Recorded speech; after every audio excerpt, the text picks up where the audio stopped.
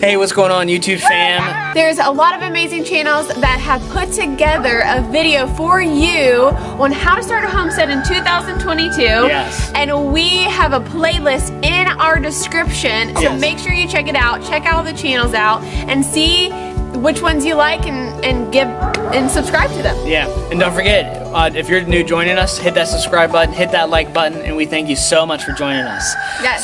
So the topic we're dealing with is how to build a homestead in 2022. So we wanted to go over things we would do differently if we moved right into this house right now that we have learned over the years. You don't know us, but we have a house in a neighborhood. We do have 10 acres, but most of it is wooded. So we're going to show you how we homestead on a very small piece of land. You can do so much with it. Yes, absolutely. And so we were kind of talking over this. What would we do differently? And I think really the first thing we would do is raised beds. Probably wondering, why would we do this first? Well, the nice thing is that you can put them kind of anywhere. You are almost guaranteed a very high success rate when you do raised beds, because you can buy the soil from the store. You don't need much soil, depending on how big the raised bed is or how much it is, right? Mm-hmm. So you're getting good quality soil, you're having a raised bed, and boom, you're starting your garden like immediately, and you can direct seed in it, or you can start your transplants, whatever you wanted to do.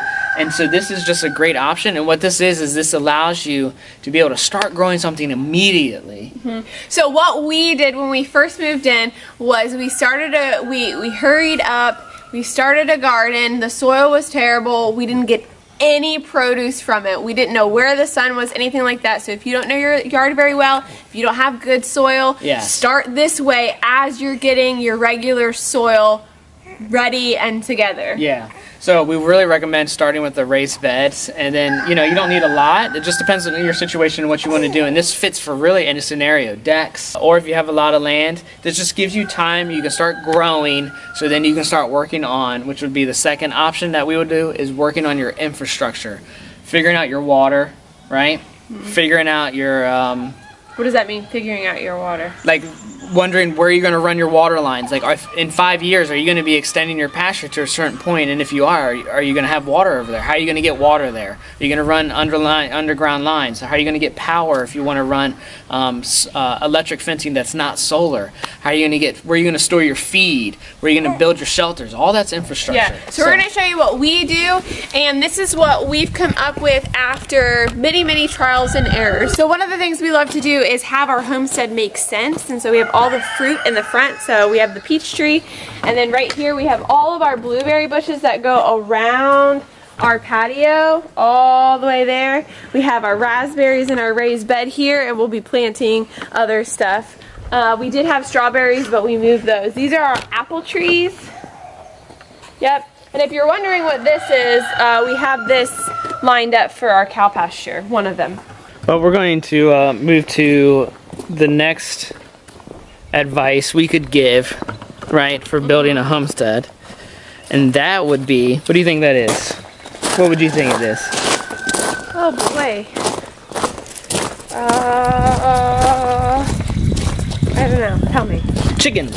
Oh yeah, yeah. If your first animal on your homestead, it's so easy. It should definitely be chickens. Now the reason we did raised beds first is because you're getting really like a quick garden that you could start producing food. Yep. The reason why we're dealing with infrastructure is because now you have time to focus on your future goals. Mm-hmm. But really the next option is chickens, and that's because they require very little work and you're getting eggs. Yeah. And see, so now you have two options you can quickly start getting food from. Yep.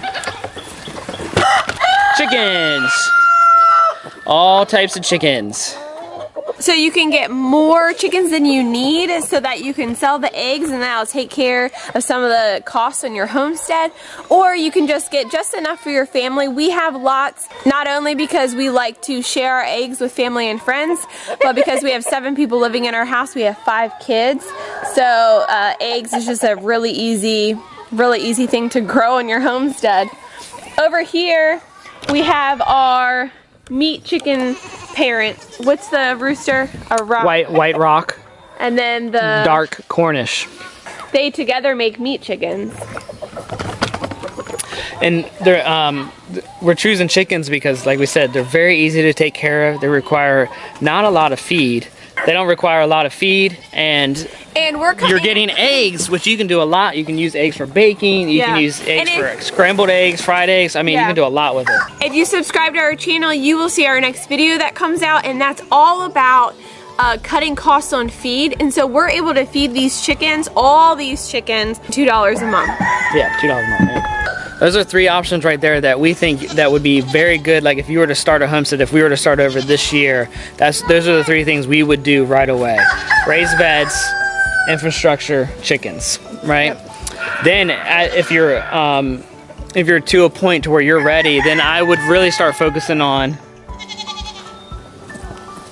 this, a bigger garden. The reason why this would be 4th in our process is because it takes a while to build your soil, to get the soil right, to get your compost right. It'd take a while to really get that, and requires more time, more energy, and it can be a process, right? We've been working on these 2 gardens for 2 years now, right? Yeah. And we're still trying to improve the soil. So it just takes time, and if you're wanting to start something like now, that's why the raised beds are a first choice. But you get all those done, and you're like, what's next? Gardens. Getting a bigger garden. Getting a bigger garden. Learning to produce more food so you can start canning, right? And preserving. Yeah, if you don't have a lot of money just like us, so a lot of homesteaders that share their life now, they make a lot of money. And so there's all these things that you can't do yourselves. Well, we don't. And so this is where we showed our instant garden video. So if you don't have a lot of money for soil, make sure you check out the instant garden video so that you can put together a garden with soil that will grow things for you and your family. Yes. So then the next step I would probably take in our homestead. We got our raised beds. We got the plan out of our infrastructure and our future 5-year plan. We got our chickens. We're getting our eggs. We expanded our garden. Everything's going well. What do we do next? What would be a next option? It's not goats. I wouldn't choose goats. It'd be pigs. Yes. Yes. Now, I love goats. I agree. I love goats so much. I think they are a blast. They are a fun animal. You get milk from them, but they would not be top 4 on my list or top 5 on my list.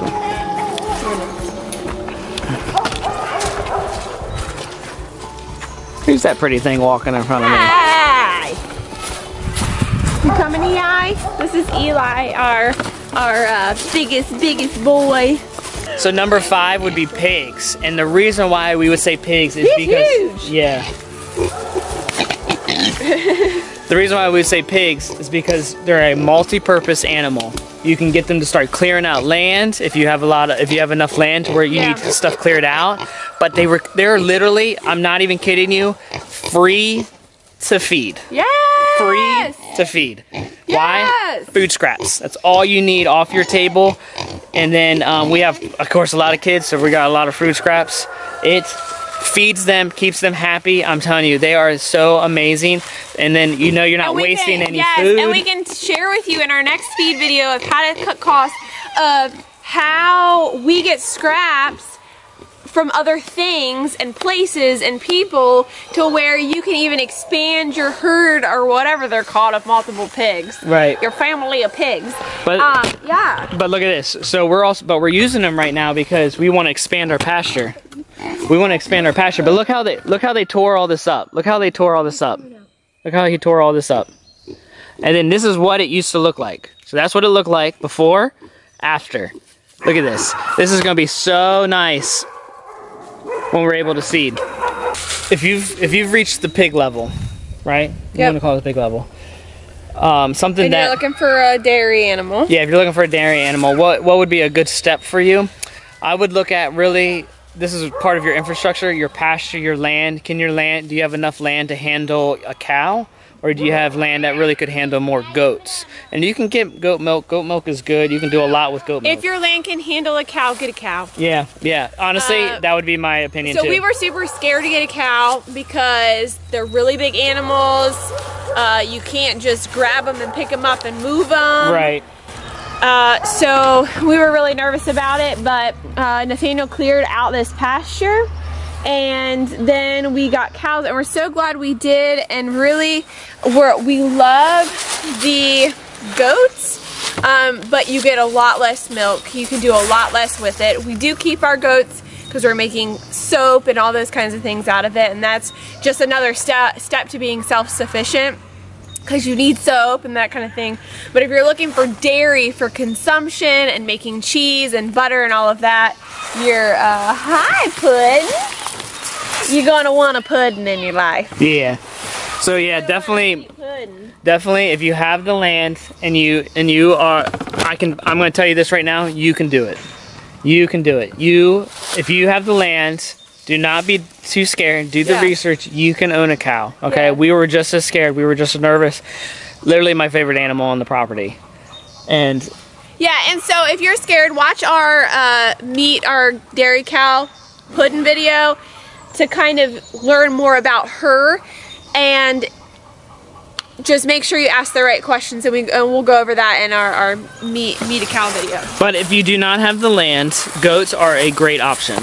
They are sweet. They are fun to watch. They're fun to be around. You can get milk from them. And babies. You can sell. You can get babies, which you can sell. That can help you sustain. Offset your cost. Right. Yeah, all that. Yep. Show Kim. Hi, Cody.